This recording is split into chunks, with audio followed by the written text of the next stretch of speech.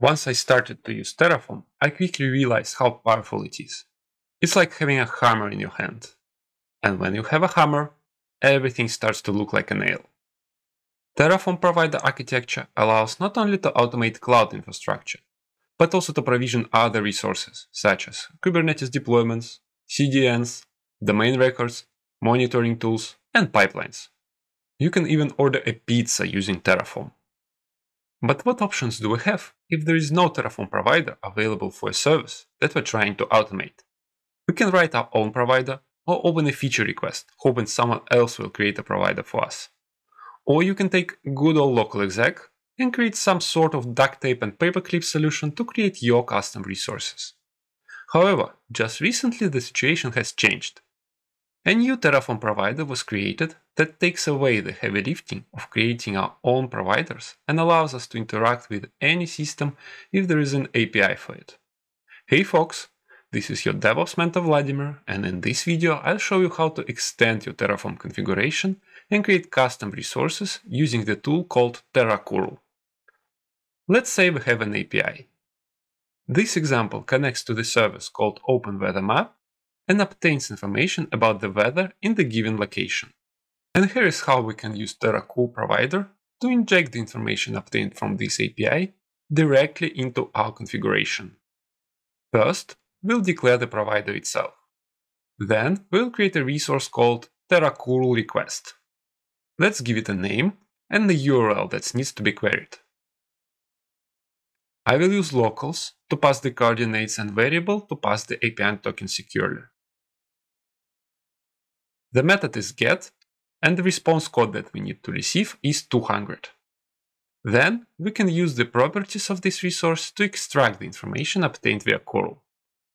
And this place is where the main difference between the Terracurl provider and the local exec happens. You can also send a web request using a regular curl from within local exec. But local exec does not allow you to process the result, while Terracurl exposes it as a resource property.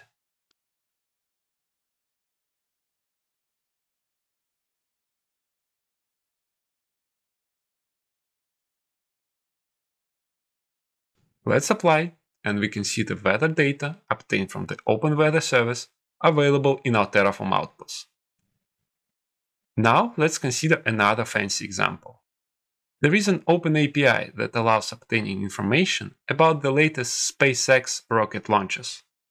Let's say we want to know the name of the vessel launched last time. That's Crew Dragon 5. Let's destroy our previous config and implement the web request in Terraform as well. The same strategy here. We'll give it a name, a URL, a method, and a response code that it should expect. And finally, we'll put the result into the output section.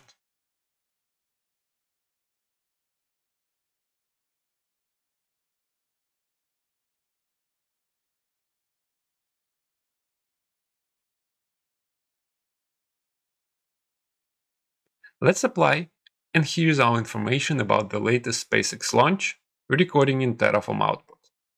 This looks funny and engaging, but what value can we get from this functionality? Let's consider one more, this time a more meaningful use case. Let's say there is a legacy configuration management database and audit policies in our organization with strict requirements to keep information about each virtual machine that we launch. One common issue with configuration management databases is that they quickly become outdated, especially when there isn't manual steps involved. This is because people tend to forget to make updates, and mistakes accumulate over time, creating a snowball effect. But let's imagine that our case isn't too desperate. We'll assume that our hypothetical CMDB at least has an API to interact with. This means the process can be automated. For the purpose of this demo, this simple web server written in Python will play the role of this CMDB. Let me run it in a separate shell and demonstrate how it works. We can send the post request with the information that we want to add to our database. Here we'll have an instance ID, instance type, and other properties. And here's how it will look when we open it in the web browser. To delete an item from our records, we'll use the delete request. And here is how we can automate the process using Terraform and Terracurl. Let's say we'll create an AWS EC2 instance using Terraform. And immediately after the instance creation, we'll send a request to update our CMDB directly from within our Terraform code.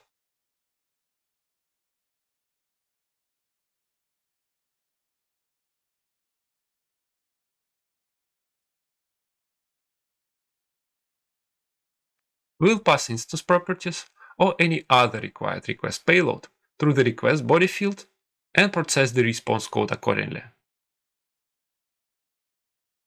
But we are not done yet. We can send requests not only when we create the resource, but also when we delete it. So in our case, when the resource is deleted, it will connect to CMDB one more time and remove the corresponding record. Let's run Terraform apply and check our database again. When we update the browser page, the info about our virtual machine is delivered there automatically. Now let's change the instance type and see what will happen.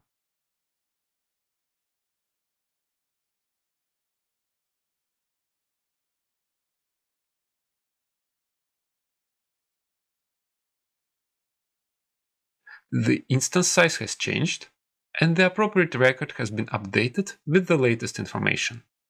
And if we set the count to 0, the instance will be deleted, and the corresponding delete request will be sent using Terracurl. That's how you can interact with external APIs and create custom resources using Terracurl. If you enjoyed the video, please support the effort by giving a like and subscribing. Thank you for watching and good luck!